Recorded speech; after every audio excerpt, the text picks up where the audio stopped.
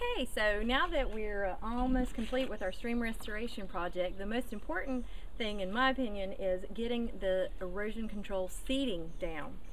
Now, we're going to start with a temporary cover because here in the south, or in the summertime, we're going to use a brown top millet. That does pretty well in the summertime and forms an excellent cover that's going to green up within a week and help stabilize the soil so we can prevent erosion. This is an annual and it will die back at the end of the summer.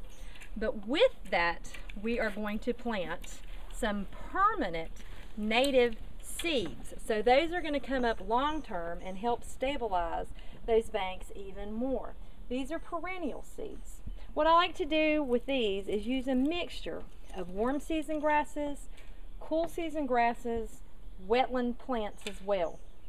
So here we've got, just for example, we've got some warm season grasses such as switchgrass and big blue stem.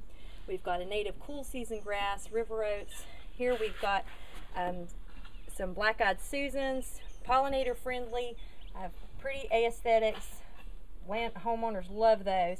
And we've got some juncus seeds as well, again wetland seeds.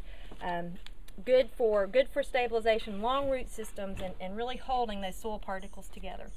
So what we do is we custom mix, and so this is all of our native seeds, and just mix them together, give them a shake, and then we're going to mix them in with our brown top millet, and we're going to spread it on our newly shaped stream banks.